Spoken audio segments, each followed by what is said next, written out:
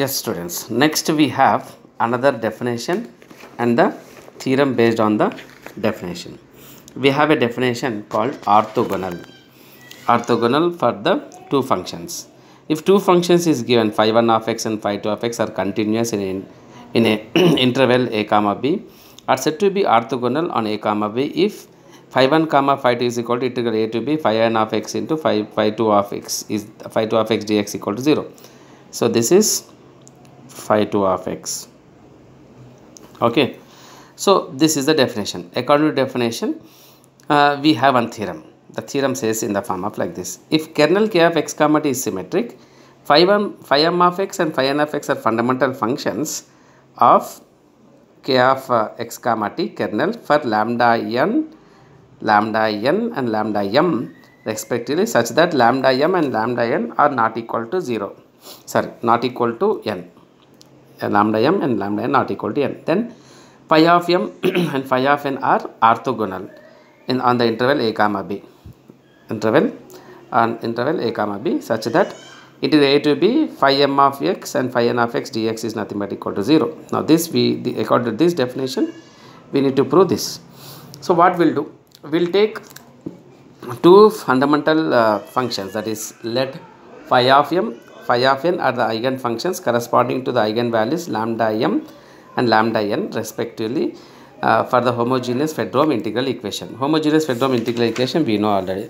Phi of x equal to lambda into integral a to b k of x comma t phi of t dt, and the kernel is k of x comma t, which is symmetric, means k of x comma t is nothing but equal to k of t comma x according to the definition. The function phi m of x and phi n of x must be satisfying this integral, means we will take phi m of x for lambda m. In the same way, phi n of x for lambda n. Like that, two equations we got: phi m of x and lambda m k of x comma t phi m of t dt, and the same manner phi n of x lambda n k of x comma t phi n of t dt. So for this we will multiply phi n. For this we will multiply phi m. Okay. So first we will take multiplying the equation 2 with the help of phi n. We will multiply phi n first for this equation. Now what you will get? Integral a to b phi m of x phi n of x dx, with respect to the x, integrating with respect to x over the integral a comma b. So integral a to b phi m of x phi n of x dx, phi n of x integral a to b we have multiplied here. So therefore lambda m a to b phi n of x, and this everything, the entire term I have taken here, k of x comma t phi m of t dt entire dx. So changing the order of the integration on RHS. Now if we change the order of integration on RHS of x, we have, so integral a to b phi m of x phi n of x dx equal to lambda n integral a to b phi m of t, we are taking the phi m of t outside, and the phi m of x into k of x comma t dx. This entire term is dt. Integral we have changed. The t terms we have taken outside, and this k of kernel x, k of x comma t and phi n of x dx we have taken inside. Like this we have chosen. So interchanging x and t in the equation 3. Now here if you change x and t here, now what is going to happen? Now in the place of x we will take t, such that you will get phi n of t is equal to lambda n k of t comma x. I have changed t and x here, and such that you will get in the place of x, in the place of t we have taken x.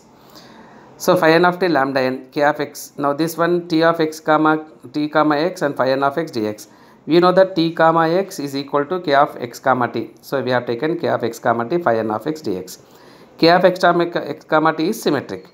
Because of that we have taken these two changes. Now substituting this phi n of t that is nothing but equation 5. This everything in the equation, means this value we are going to take as phi n of t. Now what is this value here? You can understand k of x comma t phi n of t phi n of x. This entire value can be taken as some phi n of t, but lambda n is there. Lambda n will be taken to the denominator like this. You know, lambda n will be in the denominator. This entire thing, this entire value can be taken here. So therefore integral phi m of x phi n of x dx is equal to lambda m, and this lambda n will go to the denominator. So lambda n phi m of t phi n of t dt. This phi m of n, phi n of t dt, and the same thing we have written. This I have changed the variable, that is nothing but x and the x. Now this is nothing but x and this is nothing but, we will take the term to this side so that we can take common phi m of x, phi n of x dx. Phi m of x, phi n of x dx also we can take common. So 1 minus lambda m by lambda n. So you will be getting as lambda m minus lambda n, and lambda n will go to the lambda m and will go to that side, will become 0. So therefore lambda n minus lambda n will be getting, and the integral a to b phi m of x and the phi n of x dx equal to 0. Since these both are not equal, so this may not be equal to 0 because lambda m is not equal to lambda n. So integral a to b phi m of x and phi n of x dx equal to 0. Thus we got as these are nothing but orthogonal under the interval a comma b. Okay, therefore, so what we got here is we have taken two functions, phi 1 of x and phi 2 of x are nothing but continuous in the interval a comma b. If they are nothing but orthogonal, means they have to follow, they have to satisfy this formula, so that we can say that given two functions are nothing but orthogonal. So we have taken like this, and we have chosen phi m of x, phi n of x eigen functions with eigen value lambda n such that this should satisfy the Fredholm integral equation. And we have taken phi m of x and phi n of x. For phi m of x we have multiplied phi n of x and we have interchanged the integration, and we have got this one. And by taking this value, by interchanging x as t, by interchanging t as x, we got in the form of like this. With the help of the symmetric kernel, this has changed into k of x comma t, and the value of k of x comma t phi n of x integral a to b dx is nothing but phi n of t by lambda n. So lambda n have taken this down, and we got as this. We have changed the variable t such that we got as x here, and the same thing we have taken to the left side, so that we can get lambda m minus lambda n under the integral a to b phi m of x and phi n of x equal to 0. So this may not be equal to 0, this is 0.